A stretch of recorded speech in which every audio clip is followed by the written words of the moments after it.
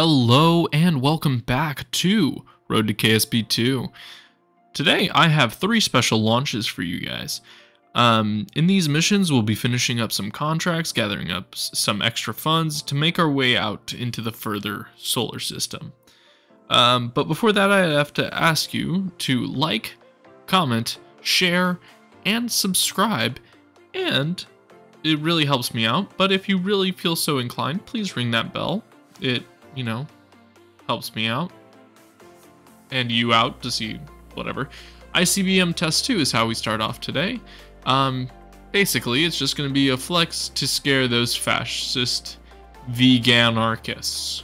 Yes, we have some fascist vegan anarchists in this world.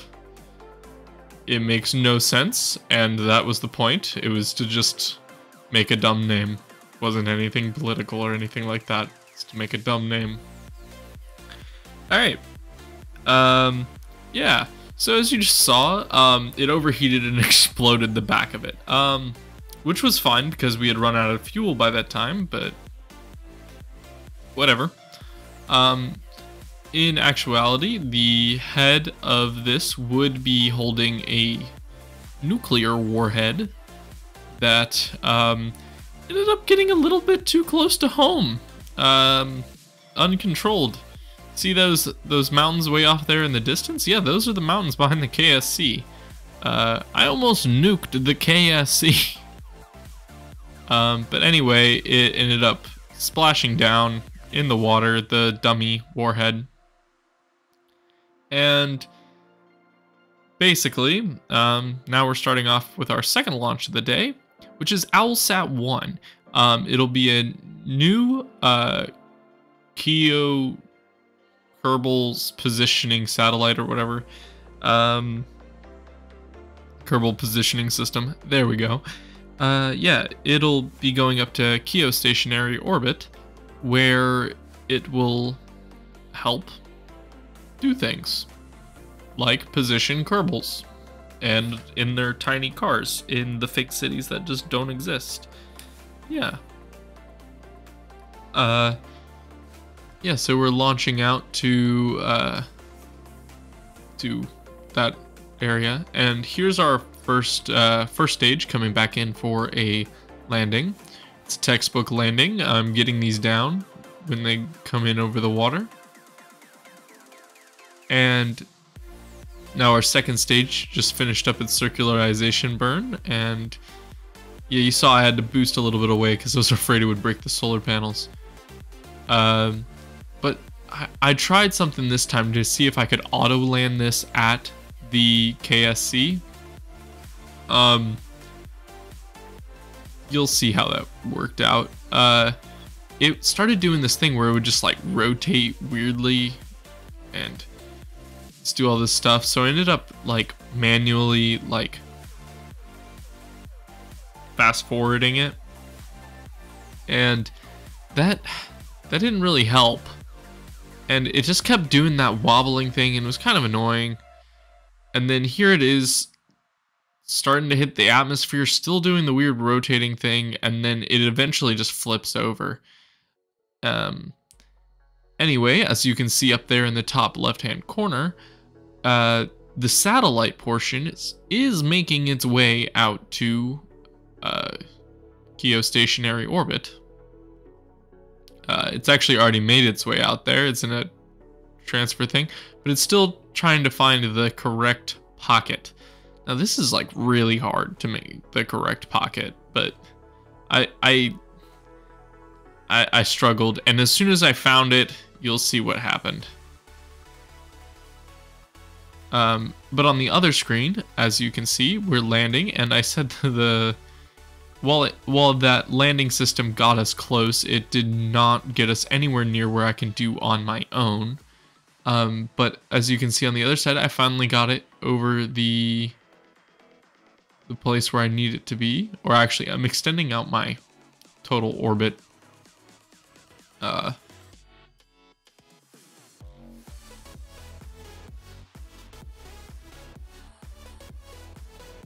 And it'll extend our orbital period so we can make it more likely for us to encounter being above the periapsis or whatever, and then we lose all control of it. It goes dead, it's unresponsive, and it'll eventually deorbit itself. Anyway, OwlSat 2. This one replaces the failed OwlSat 1 and has a much better outcome. So this rocket is, I believe, our 10th launch of one of these. I mean, I could be completely wrong, but let's just say like they're all the same one. I mean, the one, oh, it's our, I think it might be our 10th successful landing, but I could be completely wrong. Yeah, so it's now coming in, it's 10th successful in a row, blah. All right, it's coming in, you see it just released the satellite on the second stage. The second stage is about to start deorbiting itself after we deorbit this one. Yeah, so they're coming in pretty close to each other, except, so this time I did this one entirely manually. None of the auto landing or anything. Even though it's up there in the top, I'm doing it all. It's not even active. See, there I go in. And then I had this idea of trying to get it like directly on the pad after the last time. So I like angle it over, and then I ended up running out of fuel. But I still got it onto the area that it considers to be the pad, which means I got 100% for everything I brought back, including the fuel that is still, well, there was no fuel. Never mind then. All right, so here we are messing about with the height. Now, this was incredibly frustrating. So one of the reasons for the failure of the last one was the fact that there was no long range dish on top of it. Now I needed to put the dish up there, and it kind of blocked out some of the capability of what it's supposed to be up there for, but it's fine. It's all pretend. It's not actually doing real science. So it's fine. Plus, I've already gathered all of the science from this area, so I can just send it up, and it's fine. All I'm doing is getting paid.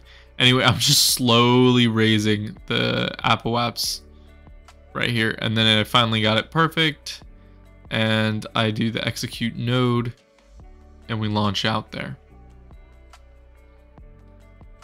Now, this one was like excessively boring and tedious. I really hated this mission, and I will not be choosing a mission to put something over a selected point in geostationary orbit again.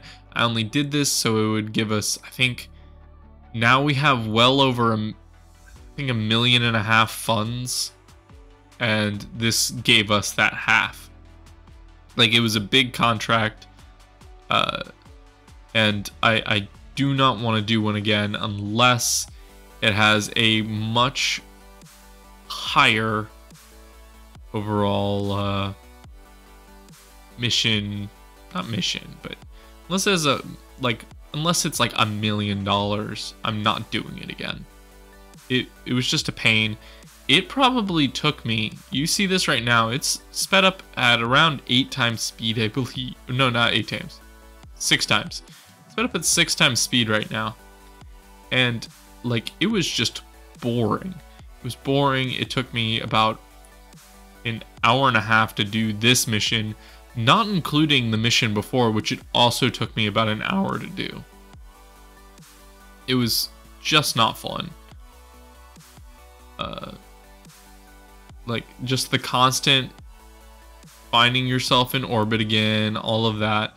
The only thing I can say is that it finally got us to tick down to the right amount of time for Eve missions, but then I found out that we aren't even in an actual Eve encounter. It's just a bug in the clock that KSP put in. So that's not even true. The only thing I can really say is that it's closer for us to do our next Joule translation burn for that one rocket that's on its way to Joule. And it's just another couple days closer to when our Mars mission comes back. So yeah, that's about it. Anyways, if you guys enjoyed this, remember, please like, comment, and or subscribe, and I'll see you anywhere, or again. And you know what? Tell me how your day went in the comments below. I'm actually curious. Tell me how your day went, and I'll respond. Yeah. All right. See you guys. Peace out. Bye.